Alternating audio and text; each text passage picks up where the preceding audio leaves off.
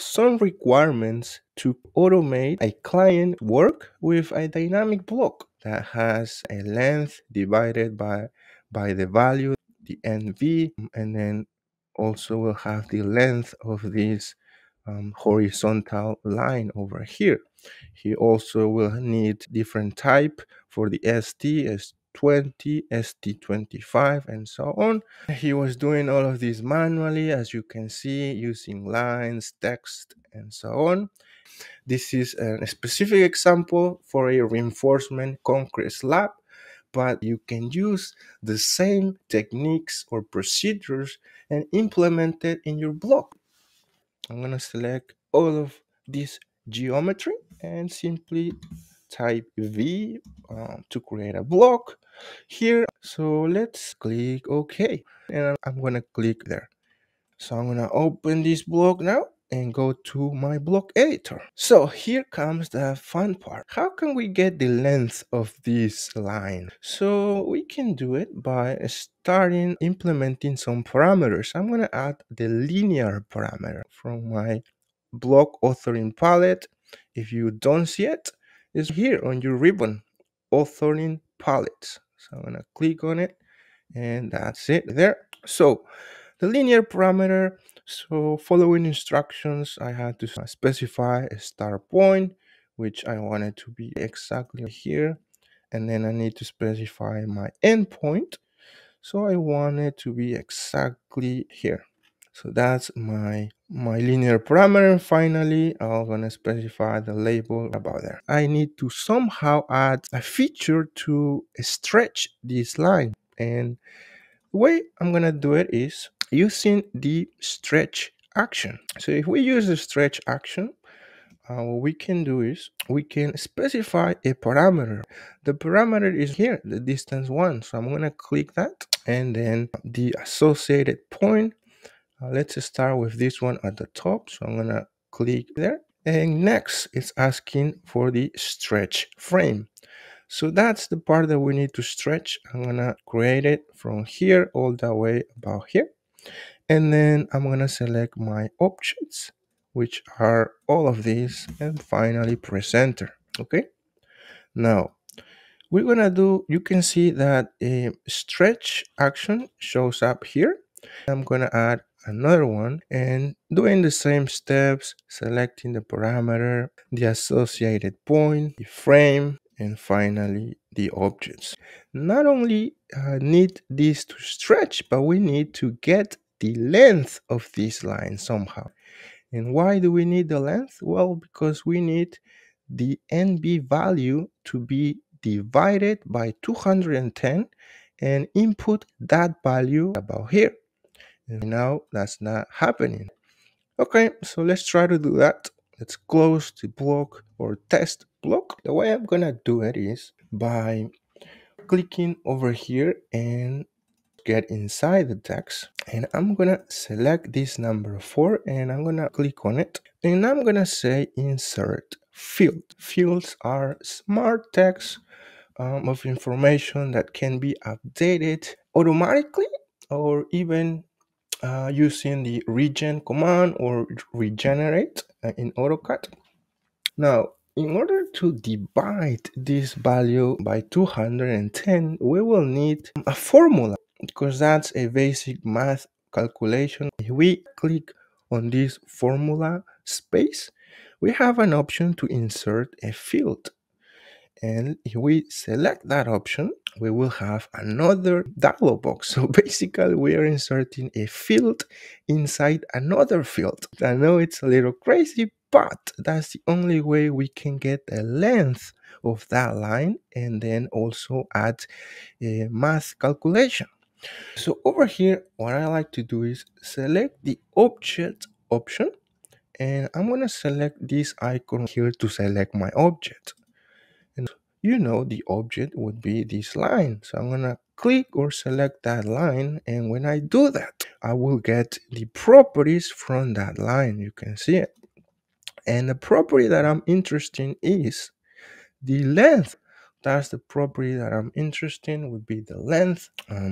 So I'm going to select that and click OK. Click OK.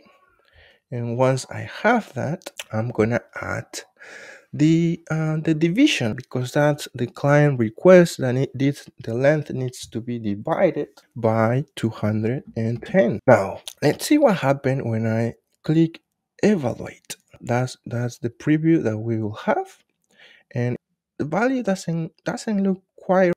Then we can multiply all of these values by using this parenthesis symbol, and we can multiply that by 100. So once we do that and click evaluate, we will have a different number over here. There will be an option over here for current precision.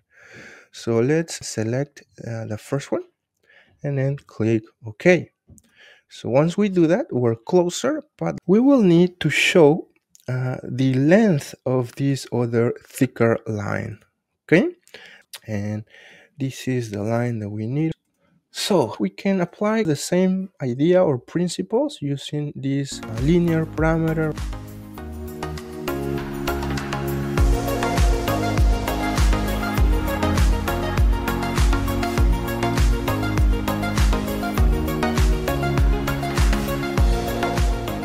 Now let's add or implement the length value to show up over here for this line. So let's see how we can do that. Okay, so we can use a field. We used it before for this first line. Why not using it for this other one?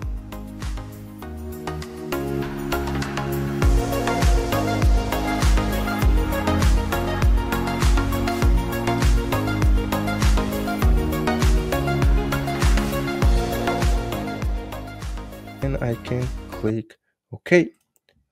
So I'm gonna press enter to accept that. Now, another requirement by my client was that he needs different type of panels, right? He have S20, S25, and so on. So we need to add that also. And if we go under the parameters options, we have a visibility parameter. And let's use that because that's one of the best ways to add different options to a block. I'm going to specify my parameter point about here. Now we have these visibility states now available. If we click on it, we will have this dialog box where we can input some different options.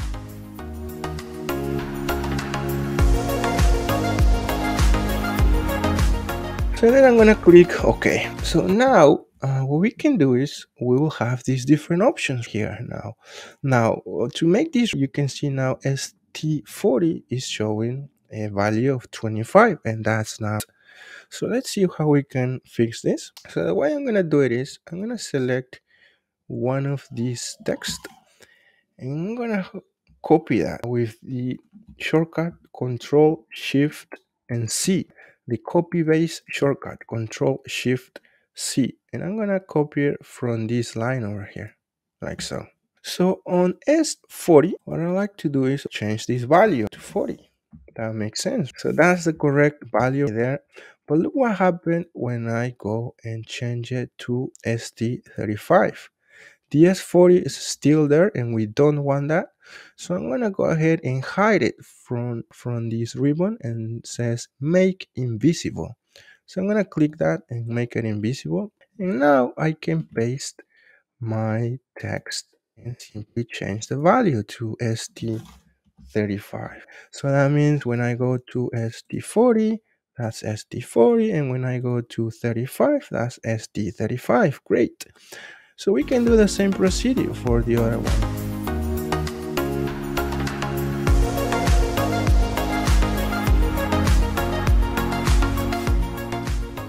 So let's close the block editor. This is a final test. I'm gonna save the changes.